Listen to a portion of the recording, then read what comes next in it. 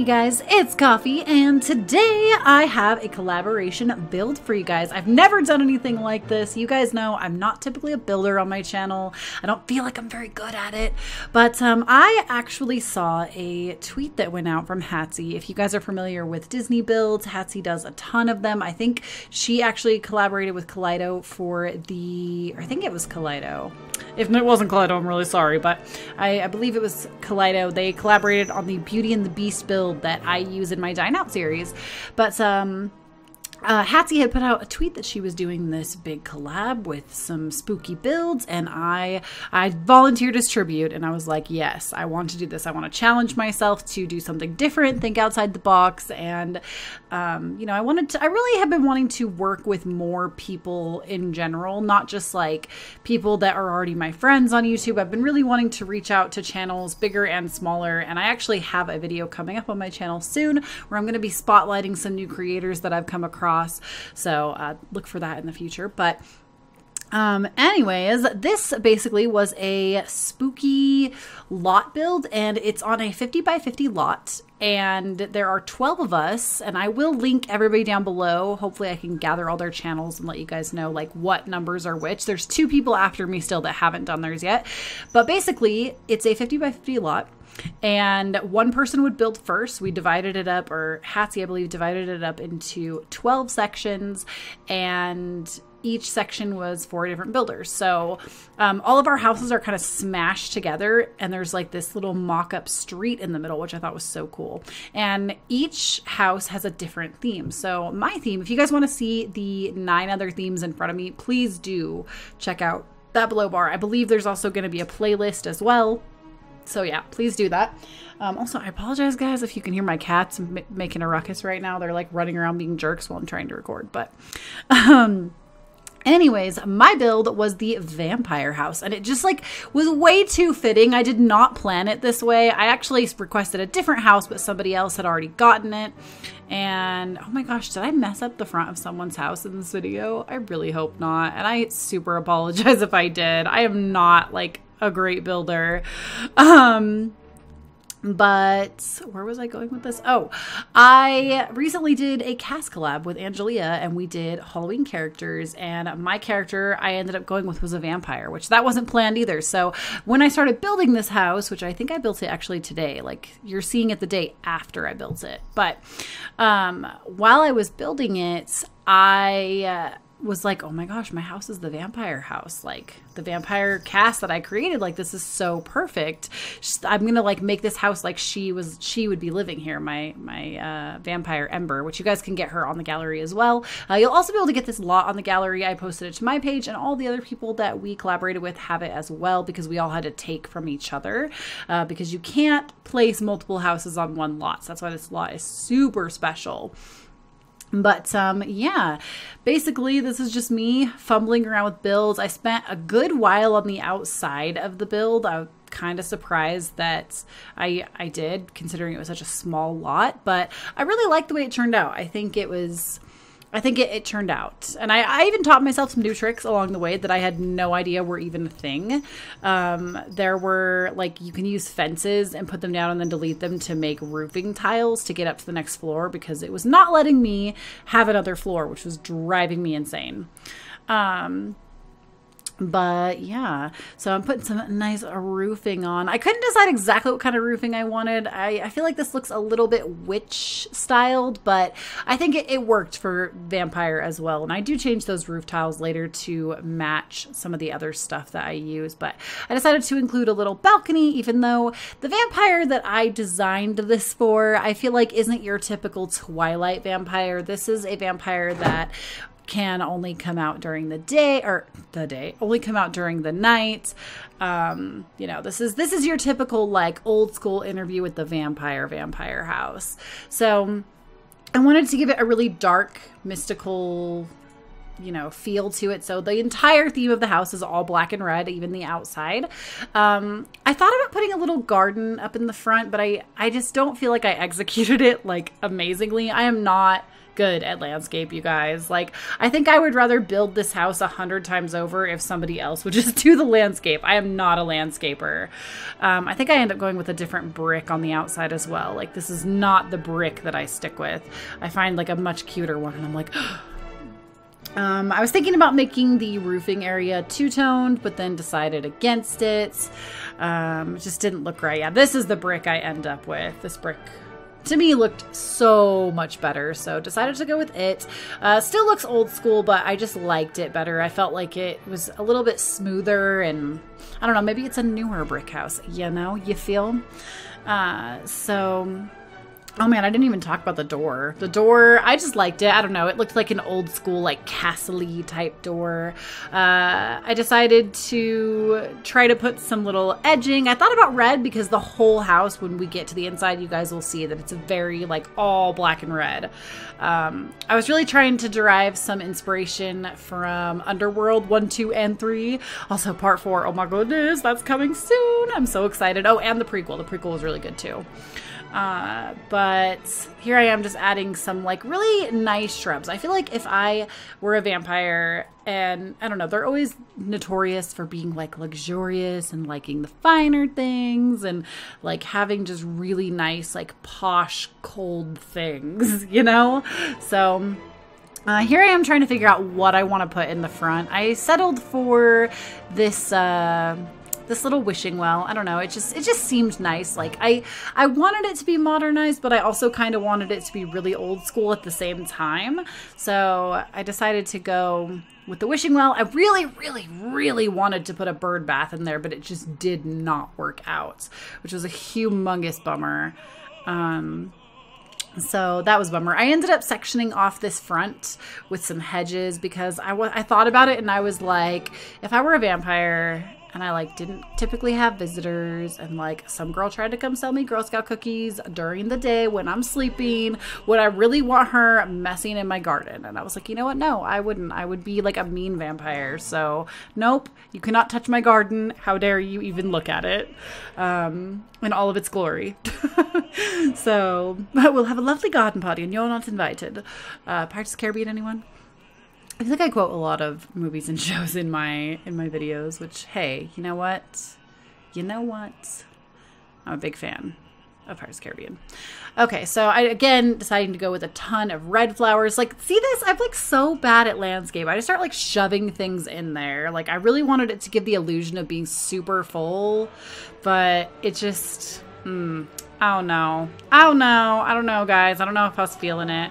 Obviously, I liked it enough because I did leave it alone. And then I was like, crud, what am I going to put over here? I couldn't figure out how to delete the floor tiles because I wanted to put like grass and stuff, but I couldn't figure out how to get rid of the floor tiles without deleting the floor for everybody's lot. So I just decided to work with it.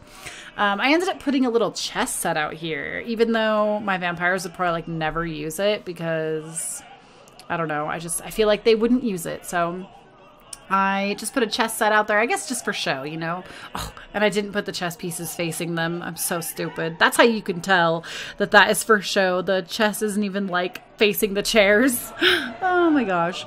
I really wanted to light the area, but then I think I don't think I end up putting a light there because like nothing looked good. I don't remember what I end up putting there. Do I put a light there? I don't remember what I end up putting there. Oh, did I go with that? Yeah, I think I put some little like candles out. And then I decided I was going to put these little things up just to kind of corner everything off because I thought it looked nice. I use those in the backyard a ton, you guys will see. And I like have this like drapery that I put up. I honestly think the backyard, even though I didn't put a lot of stuff out there, the concept of the backyard, if I had had more space, I thought was a really interesting and cool concept. And I had like, out of everything in this house, the backyard was the one thing that I kind of had pre-planned. Also, I did put windows on this side of my house, but I'm well aware that Whiskers, I think is who's after me, is probably going to have to delete them. I had to take Luketheplumbob off because like, why would you have windows looking into the house next to you? That's just awkward. So I figured that those windows probably won't be there at the end of this, but I ended up going with this nice red on the inside. and I think I light the place up pretty quickly because I couldn't see inside there very well. And I pretty much curtain like from floor to ceiling every single window in this house because it just, I don't know, I felt like it just really needed the window or the windows to be covered because, you know, like, again, thinking about it like a traditional classic vampire, you're going to want something that's not open to the sunlight. So now you see me working on the backyard. Like I said, this is probably my favorite part of the entire house, even though, again, I feel like if I'd had more space, it could have been definitely better executed, but the idea of the builds was to have these little like pushed together creepy houses, which I thought was super cute. So I did add a little couch out there, and is that all I put out there? I'm pretty sure oh yeah, I don't think I put anything else out there because it just wouldn't have fit right. So here I am adding some beams so I can add these because I didn't want the curtains out there to just like hover. I really wanted the curtains to look like they were attached up there for a reason because I feel like vampires, especially because they don't want to be found out, are extremely private people. Like obviously the sun would come in from over top and there was no way to combat that. But I feel like they would also be extremely private and not want people knowing their business. So I was like, you know what? I'm going to curtain everything off and, you know, hope that they don't have an HOA that's going to tell them how they can have their house. And I did leave some little gaps to where like the curtains could be pulled back or forward, you know, like gave the illusion. Obviously your Sims can't really do that, but I thought it was a nice touch to have a couple of open areas. I don't know if it was the smartest to have it facing the next person's house because that might like just be a wall there. But I decided to have a couple open areas just, you know, because why not? And I think I even put curtains right here too off to the side. I tried to keep them off of Luke's fence as much as I could though. So yeah, I don't know. It might seem silly and maybe people won't like it, but I just thought it was such a rad concept. Moving into the house, I don't even think I was able to fit a bathroom or like, there's like a tiny seating area downstairs, but the downstairs, I really wanted again to go with that cold, dark, black and red feel. And I knew that I wanted to have a full table, even if it's not functional. I don't know if it's functional or not. I did not test this before putting it up. Again, I'm so not a builder, you guys. This was such a challenge for me. I'm not even going to lie about it. But I knew I wanted a full-size table because when I think, again, about a vampire house, I usually think about a mansion and having this huge table where the people sit on either end of the table from each other. And so I really wanted a full table to fit in there. So I made it work. But again, I don't know if it actually functions. It might just be for show. So if you decide to live here with a bunch of crazy Sims, this would be a really cool LP, actually. Like, I challenge you guys, once this is all finished, to jump on this bandwagon and try to actually have Sims live here and tell me how crazy it is in the comment section. I think that would be so freaking cool. I mean, you wouldn't even be able to have a Sim per house unless you cheated and added like a mod to the game, but I think it would be worth it. Like, I'm kind of thinking maybe I should try it. Okay, so I really like adding those lights and cross-hatching them like that. I just think it looks really cool.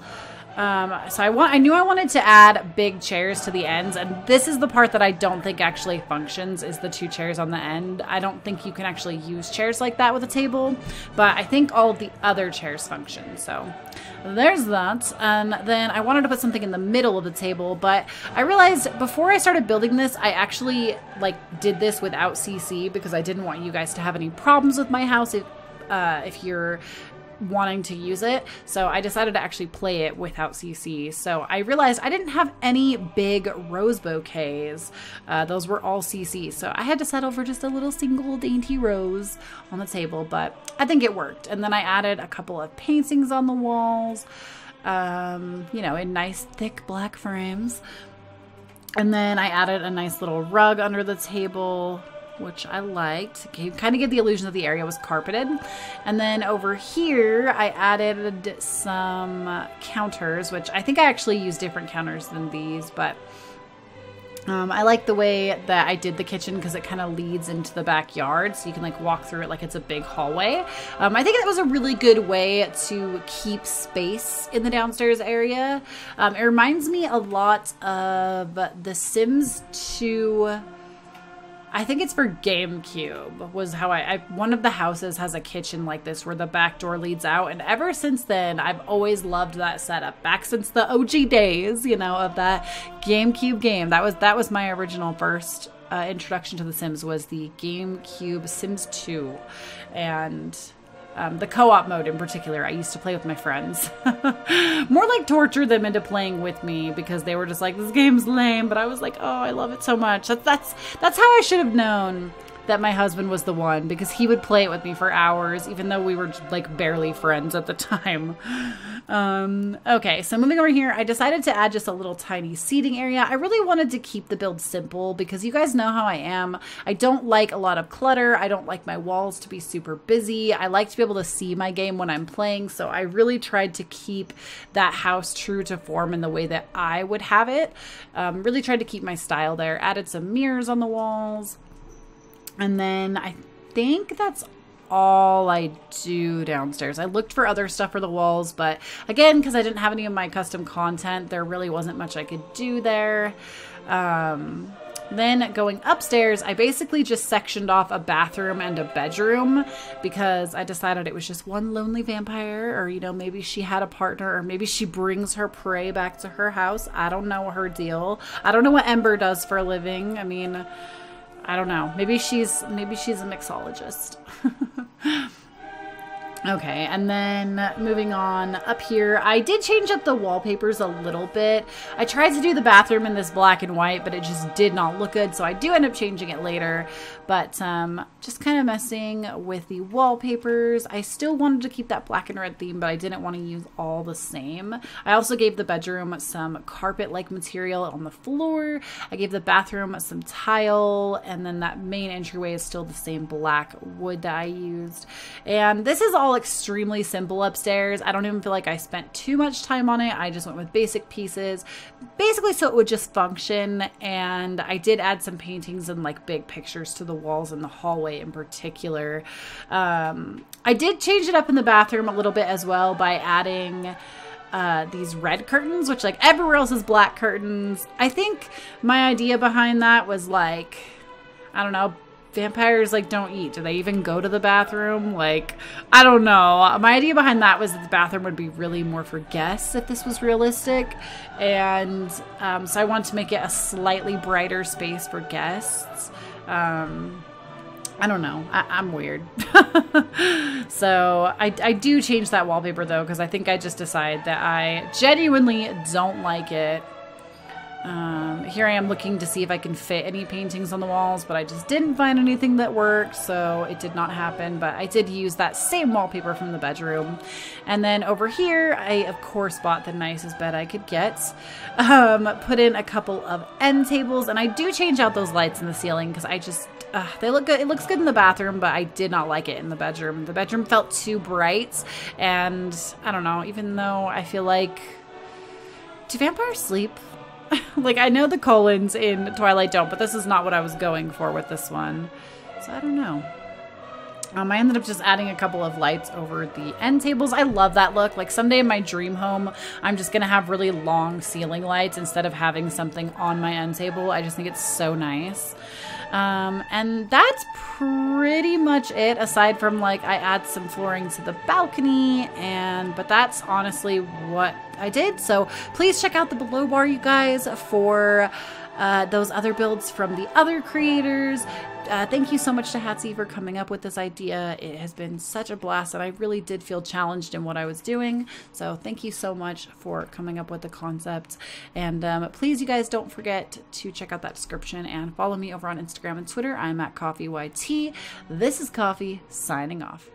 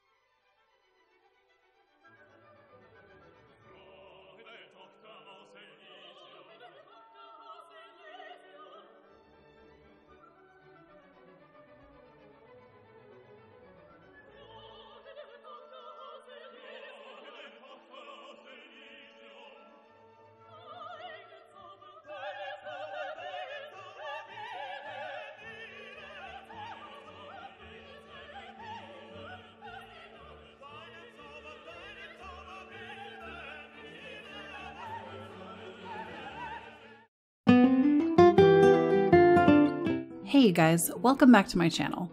Today is another fall-inspired video. This week the weather really dropped, so I pulled out a few of my decor pieces and made a few DIYs in preparation of my favorite season, and I thought I'd share all of them with you.